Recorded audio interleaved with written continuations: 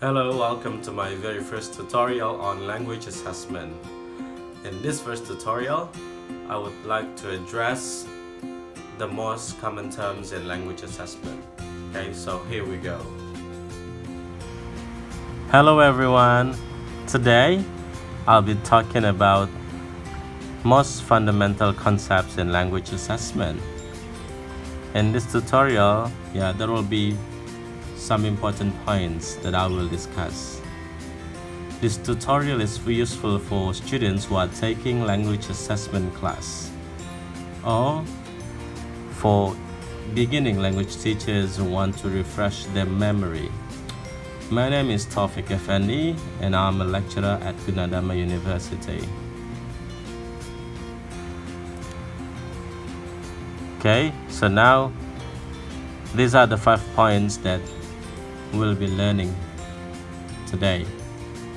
The first one is the assessment itself, and then tasks, validity, reliability, and washback. Here comes the first slide. Assessment is an umbrella term. It includes a wide range of efforts, initiatives, and attempts. I tried to summarize all the definitions from experts into 3 main definitions. The first one is assessment is any ways to help learners achieve the goals. As teachers, we certainly have goals that our students will have to achieve. To make sure that students will achieve the goals, then we will do many things. We'll give easy explanation, examples, we put them into groups so they can discuss deeper, they can help each other. We give quizzes, assignments, tasks, so that we know their weaknesses, so that we can help them to understand better, to achieve a higher result. So these are called assessment, to help students achieve the goals. Second definition is any ways to help learners gain maximum knowledge and develop maximum skills. Again, as teachers, we'll do many things to make sure this, to let learners or students gain maximum knowledge and develop maximum skills. The third one is any ways to evaluate the progress and achievements of learners. Okay, so assessment is really all about helping students, improving students, and finally monitoring their learning progress.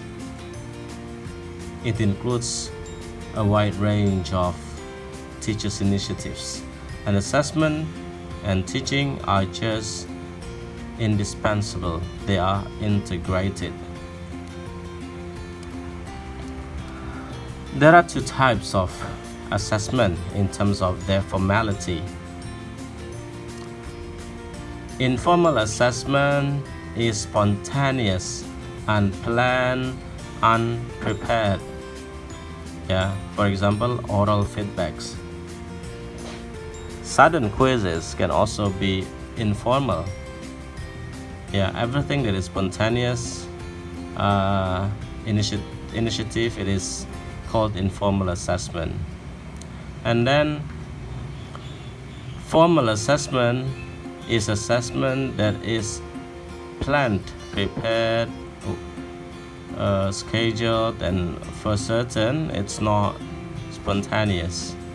The examples are midterm tests, final term tests, scheduled quizzes or assignments. So they are called formal assessment. Next, in terms of the timing, there are two types of assessment. The first one is formative and the second is summative. Formative assessment is done before the end. So teachers can still provide feedbacks, teachers can still give further explanation, teachers can still provide more examples, and students can learn more, can still have the chance to study harder, because the process hasn't stopped yet. So everything that is done before the end is called formative assessment. Summative assessment, on the other hand, is done at the end of a semester, of a program, of a year. The objective is to sum up, to summarize the learning, to see the final result of the whole process. The examples of summative assessment is final term test, final assignment, scriptsy, thesis, and so on. Okay, now we're coming to test. Test is a part of assessment. Test is one instrument of an assessment. Because when we do assessment, we can do observations, we can give assignments, we can ask students to write journals, we can ask students to write diaries, to do presentation, and finally we can ask students to do tests. The objective is, again, to know how much students are learning, how much students are achieving, and to know their strengths and weaknesses, so we can have more time to help them gain better results.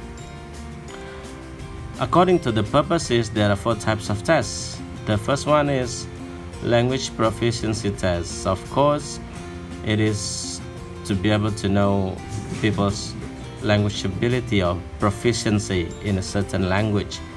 The examples are IELTS, TOEFL, MELAB. MELAB stands for Michigan English Language Assessment Battery. The second is placement tests. As the name suggests, it is to place people according to their ability, patience, interests, and so on.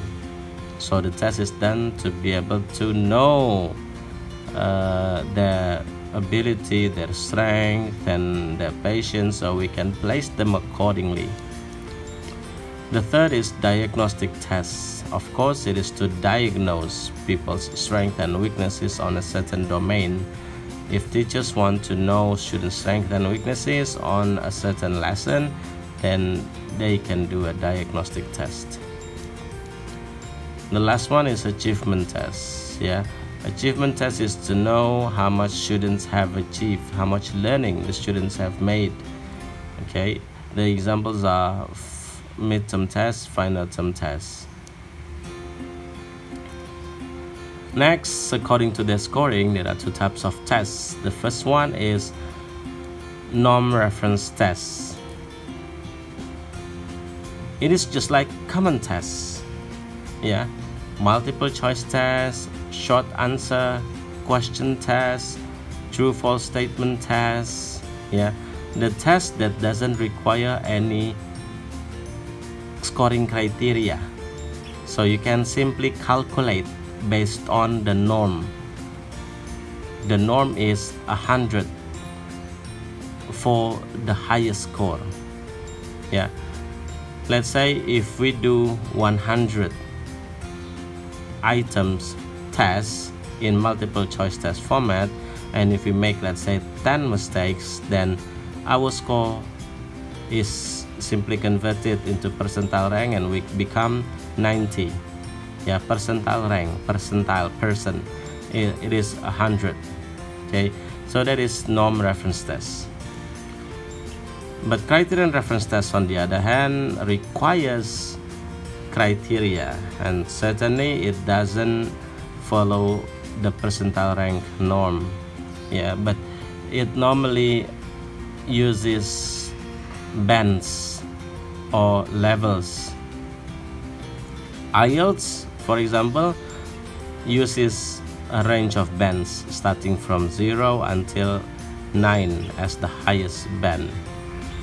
For each band, it has criteria and the description that sets the standard.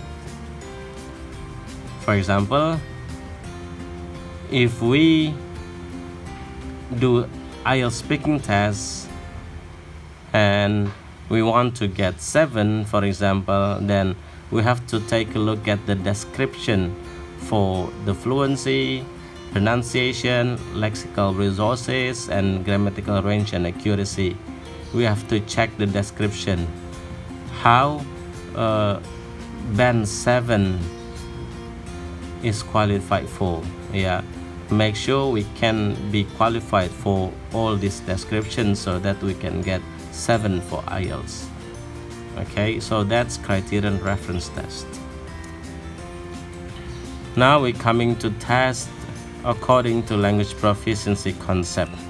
There are two types: discrete point test and integrative test. Discrete point test is based on the idea that language skills can be broken into smaller parts. Yeah, so examples are listening test only, reading test only, pronunciation test only, and so on. Yeah, specific skill test. But integrative test is based on the idea that language skills are just integrated. They're not separated, they're not isolated. Yeah, so test takers will have to demonstrate more than one skills. The examples are dictation test. If we do dictation test, we'll have to incorporate all possible skills, like we have to use our knowledge about the wording, the spelling, the structure of a test, tenses, grammar, and so on. Alright, so that was the types and definitions of assessment and tests as one instrument of an assessment. Now we're coming to the qualities of assessment. Here we go.